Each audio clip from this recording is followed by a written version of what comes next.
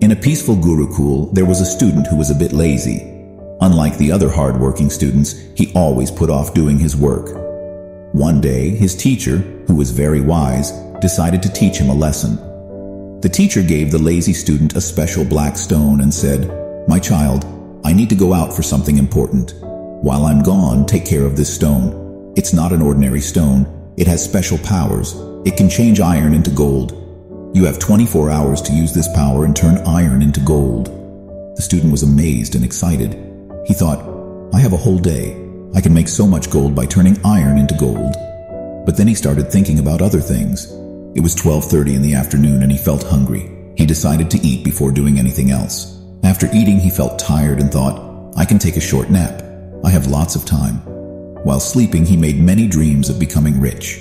In the next morning, he woke up and he thought, "I have time till evening and it is early morning. No shop will open this time. I will go later." And he decided, "I will have breakfast now," and then he think, "I have enough time to buy iron scraps and then turned into gold. Guru will come in evening. I have time till evening. So what was need of such a hurry?" After having breakfast, he stated to feeling sleepy. Thinking this, he lay down on the bed. While resting, he fell asleep. When he woke up, he saw that sun was about to set and the evening time was approaching. Now he had to go market to buy iron to make gold. He got up quickly, and as soon as he leave the hermitage to leave for the market, he found his master at the doorstep. The Guru come back and take the black stone from him. The Guru said, "Your time is up." The student begged a lot and started pleading the Guru to give him the stone for some times. But Guru doesn't listen to him. He said, "You had 24 hours where you can easily become rich, but because of your laziness you could not do anything. I will not give you the stone even for a second, and this the punishment for your laziness. A man who does not value time cannot do anything in his life." The student standing embrace, he had missed the golden opportunity to get rich because of your laziness. But he has learned the lesson which is more valuable than gold, the method of using the time rightly. In front of his master, he vowed never to be lazy and always to good use of time. If we see in our life, we can see it happens with all of us sometimes.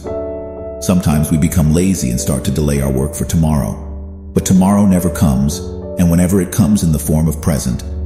If you want to do something, then do it now. Because the wheel of time is never going to stop.